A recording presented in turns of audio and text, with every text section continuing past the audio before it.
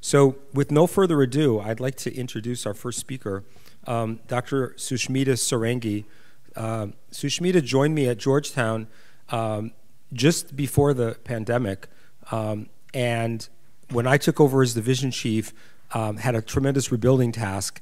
I don't think I could have done that rebuilding without her, and she continues to be a vital leader and program developer at Georgetown, and I'm really honored that she's willing to give this talk today. She did her pediatric fellowship training at Long Island Jewish with Jeff Lipton and company, and her training has set her up to be an incredible pediatric hematologist today. So, Dr. Sarangi.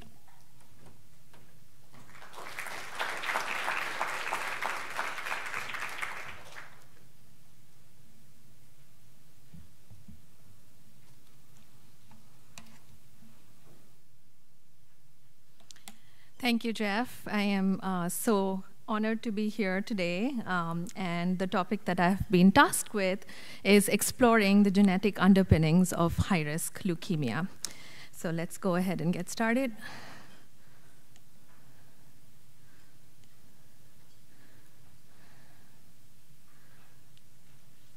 As soon as I get the clicker to work.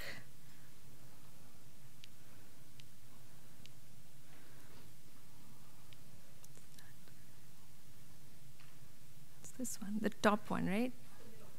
The middle. Okay, there you go. So I'll get started with a recent patient we had. This is a 20-year-old Hispanic young man that we took care of who presented with easy fatigue, dizziness, and blurry vision. He was found to have pancytopenia and bilateral hemorrhages and leukemic infiltrates in his retina. His bone marrow revealed the classic flow cytometry of diagnosing pre-B-cell leukemia. His cytogenetics, in addition, revealed an additional X chromosome and some more material of unknown origin in the 19 chromosome. And then when we did his NGS, we picked up a 17q gain and a P2RY8 CRLF2 fusion.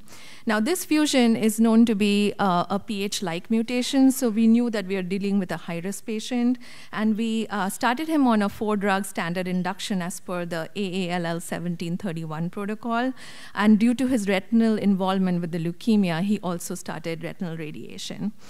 Not surprisingly, unfortunately, his MRD did not clear after induction, and in post-consolidation, the MRD had gone up to 6%. We therefore switched him to immunotherapy with blinatumomab, which is a CD19-directed treatment, as per the adult Tower protocol. And after one cycle of blinatumomab, he finally now has MRD negativity. So contemporary childhood leukemia studies have shown steady improvement in 5-year overall survival rates exceeding 90%. Everyone is well versed with these survival curves. However, overall survival for some recently concluded studies, such as the St. Jude Total Therapy Study 16, was similar to the one that just preceded it, at both maxing out at around 94%. Therefore, with the conventional chemotherapy approaches, we are realizing that we have reached a threshold over which further intensifying chemotherapy is not going to improve our survival outcomes. And we're at a point that in order to improve outcomes and reduce adverse effects, we desperately need novel therapeutic approaches. Comprehensive sequencing and integrative genome-wide analysis have profoundly refined the taxonomy of ALL, resulting in the identification of new entities with both prognostic and therapeutic significance. The subtypes listed in red here have poor prognosis, whereas the ones highlighted in green are known to have good prognosis. And we are still discovering new subtypes whose prognostification is still not known and is being looked at. We do know that children and younger patients have an increased frequency of the good prognostic genetic lesions, such as the ETV, RUNX1 fusions, or the hyperdiploid states, whereas the older patients and young adults have increased frequency of high-risk mutations, such as the PH-like mutations or the KMT2A rearranged leukemias.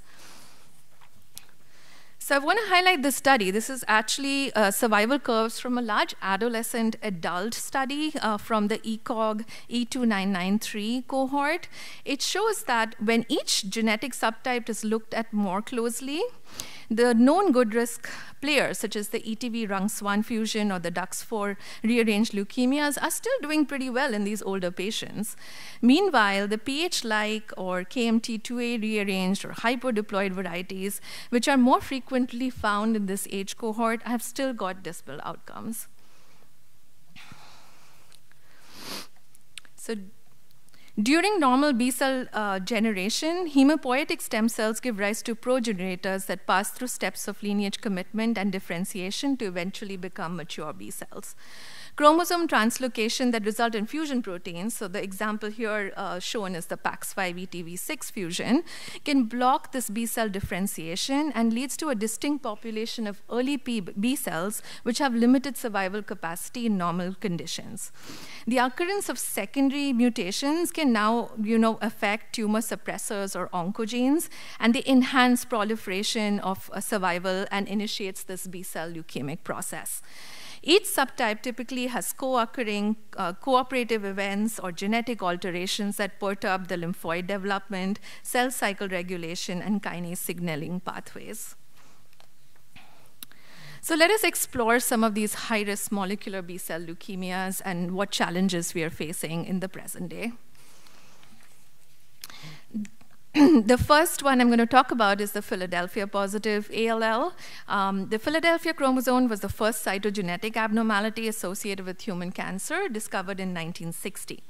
It was found to be due to a translocation of the ABL1 encoding region of chromosome 9 with the BCR region of chromosome 22 that goes on to create a fusion oncogene leading to an oncoprotein that, when phosphorylated, leads to constitutional activation of tyrosine kinase. This further leads to increased cellular survival and proliferation. Tyrosine kinase inhibitors, also known as TKIs, developed in the early 2000s, like imatinib, were found to be highly effective in blocking the active ATP binding site of the BCR-ABL1 fusion protein, thereby preventing phosphorylation and cellular proliferation. And this discovery actually heralded the era of targeted medicine in treating cancers. TKIs have greatly improved induction treatment with later generation of drugs like dasatinib and ponatinib, proving to be even more potent targeting of the BCR-ABL fusion protein. So current overall survival rates of Ph-positive ALL are up to 86%, which is almost double of what it was in the pre-TKI era. Hematological remission can be achieved in 94 to 100% even with a chemo-free approach, just by the addition of TKIs. This study, the GMEMA LAL 2016 phase 2 adult protocol, it evaluated the addition of blinatumomab to only steroids and dasatinib. And there you go, 98% had hematological remission at end of induction.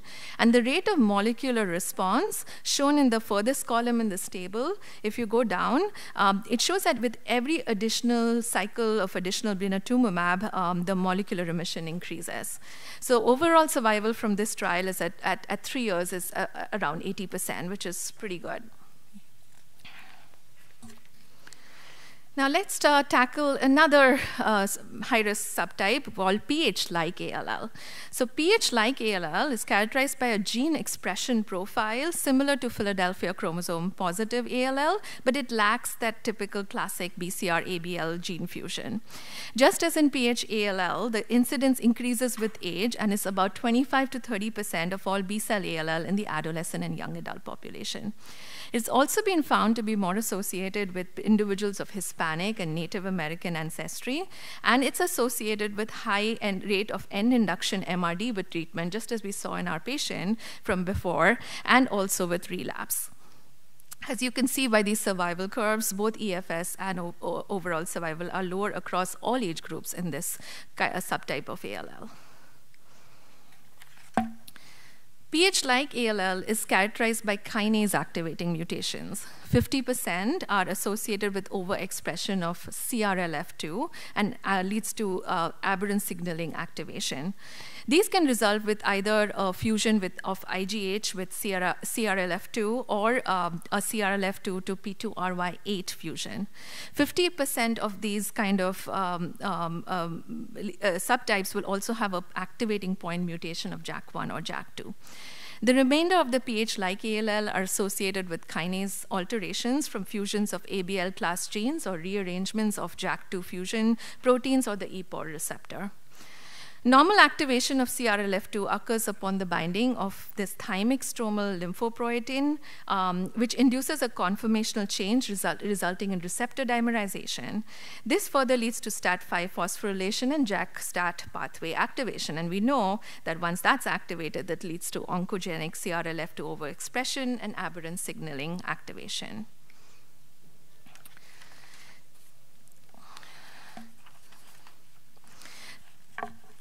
So taking a closer look at the CRLF2 rearrangement, CRLF2 is located at the pseudo-autosomal region, one of sex chromosomes X or Y, resulting in a high level CRLF2 cell surface expression. Focal interstitial PAR1 deletion can lead the CRLF2 part to join to the first non-coding region of the P2RY8 gene, leading to the production of this fusion transcript. Translocations, which are often cryptic, can also lead to the fusion of CRLF2 to IGH, and a recurrent activating mutation in the CRLF2 at point F232C has also been reported. So why is it important to know these? Well, the P2RY8 CRLF2 is classically can be picked up only by RT-PCR. They cannot be picked up by conventional cytogenetics, whereas the IGH CRLF2 nowadays can be picked up by FISH.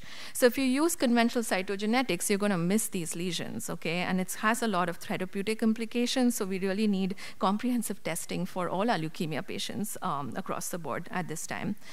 Patients with this P2RY8 CRLF2 fusion tend to be lower in age group, and they are associated with a lower white count, so they will be classified as NCI low risk if you do not know the genetic translocation. So it's important to really have this comprehensive analysis in our hand to classify them properly. The IGH CRLF2 fusions are associated with older age group and a higher white count at presentation. Also interestingly, P2RY8 CRLF2 fusions have been found in more incidence in trisomy 21 patients, whereas the IGH CRLF2 fusions are seen more in Hispanic and Native American patients. It's thought because they are associated with the higher rates of this GATA3 polymorphisms that they tend to have this fusion more.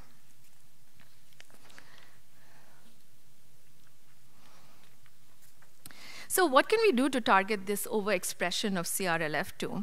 Well, this is a study of ruxolitinib, which is a known JAK inhibitor, in 8 patient-derived murine xenograft models of B-cell leukemia with JAK2 or CRLF2 mutations. In 6 out of 8 of these models, treatment with ruxolitinib significantly lowered the peripheral blast count, as shown in the dotted line, as compared to the vehicle, which is showed in the solid line.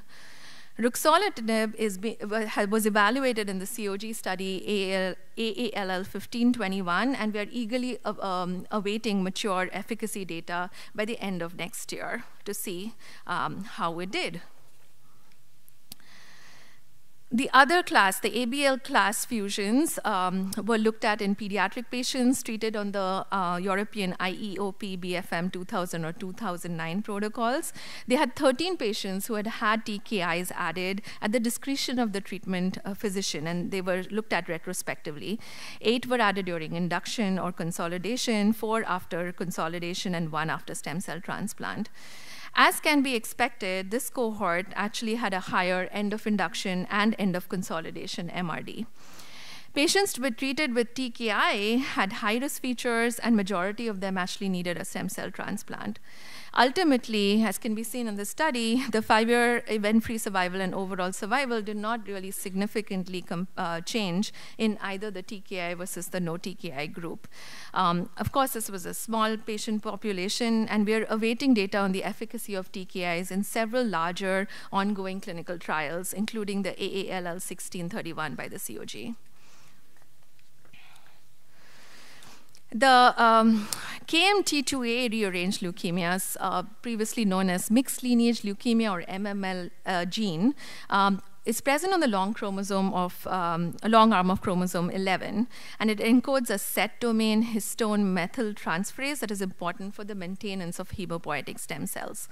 Now, this KMT2A is a target of chromosomal translocations in both adult and pediatric leukemias, and mostly it leads to a fusion of the N-terminus of KMT2A with a number of different partners. So KMT2A rearrangement is most commonly seen in young children, so everyone knows this is associated with infant leukemias and is associated with a worse prognosis despite the use of aggressive multi-agent chemotherapy approach. Several potential therapeutic targets are being currently studied. There is some evidence that allogenic stem cell transplant in CR1 might improve the prognosis for patients with risk factors in this kind of leukemia.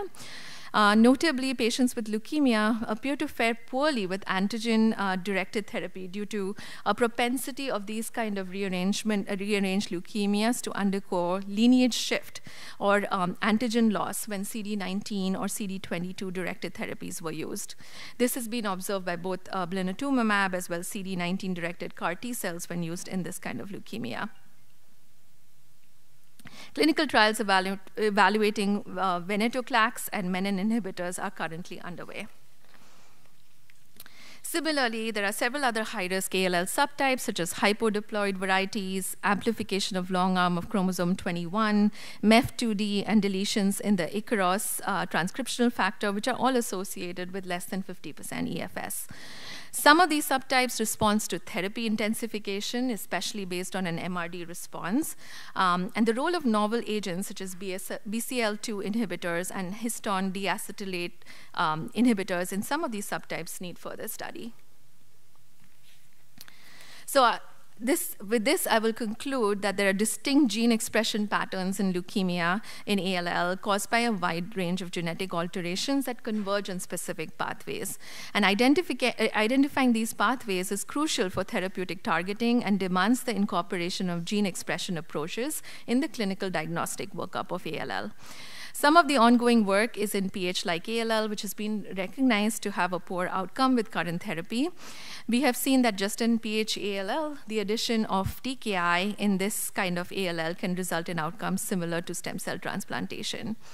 JAK-START pathway inhibition trials are currently underway, and results are awaited for some of these concluded ones. And we've also seen that there's a role of novel agent inhibition of BCL2, such as venetoclax, in KMT2A rearranged leukemias. So we're also awaiting, I didn't talk too much about this, but data from several studies utilizing upfront immunotherapy approaches in these high-risk molecular ALL subtypes. And with this, I would like to thank everyone, and especially the Children's Cancer Foundation, for giving me this opportunity to do this presentation today. And this is my incredible team at Georgetown, without which I will not be able to do the work and take care of these high-risk patients. Thank you.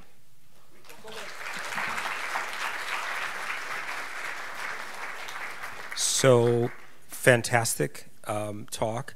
And wonderful to stay on time, that we have time for a couple of questions. So if people have questions, you can raise your hand. Steve has got a microphone. And over there, and Dan's got a microphone, right. But questions? Yes, over here. Hello. Hello, great talk. So I'm interested in how you're using this biomolecular chemistry in terms of how you're describing the need for genetic testing to patients and their families, because given the shift towards patient-centered care and the subtypes of ALL rapidly expanding, I find it hard to explain this concept to patients and families in a way that's not filled with jargon and doesn't need a deep understanding of biomolecular genetics.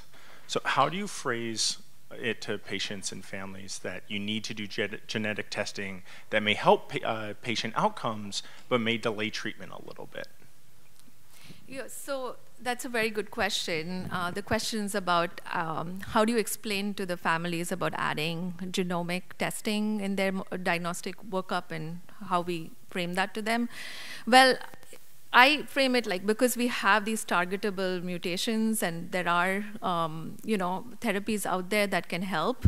That's how I frame it. Like, we're going to look at the deep dive into the genetics of your leukemia a little bit more to see if we can add something else which will target or add personalized medicine to your treatment. And they're very, very excited about that possibility if that's available to them. Yeah, and it depends on the patient, honestly, how deep they want to go into. So I've had talks with the entire, like, similar presentations to families, whereas otherwise they all need to know it's a high-risk mutation and the doctors are trying to treat it. But thank you. Other questions? Yeah, Brian.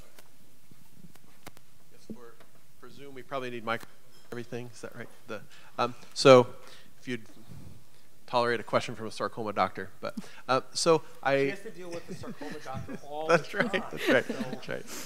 Yeah. Just your thoughts. So I think it's very interesting how, for instance, like CML, right, BCR-ABL, there seems to be no wiggle room for that leukemia, right, around that tyrosine kinase, right? It's like if you block it, it's done. So what do you think about like the BCR-ABL, like, where it seems like TKIs, right, is not kind of the magic bullet for those? Is it maybe not the best, maybe is it not the driver mutation of those leukemias? Or just your thoughts on that, because I think it's very interesting how TKIs maybe aren't, or we're still figuring out the place, even though it seems like those drugs should work. Yeah, no, when I had this patient, I actually had a couple of back-to-back patients with the same mutation. So I was like, oh, should I be using TKI right now? But that's, like you said, it's not a home run for this PH-like mutations yet. And I think it's because they're also associated with these other activating JAK1 mutations that we're just beginning to understand. So we will need to figure out maybe adding something else to shut another pathway down, or I don't think just going after a TKI is going to be home run. But these just completed clinical trials by the COG will give us some answers, hopefully.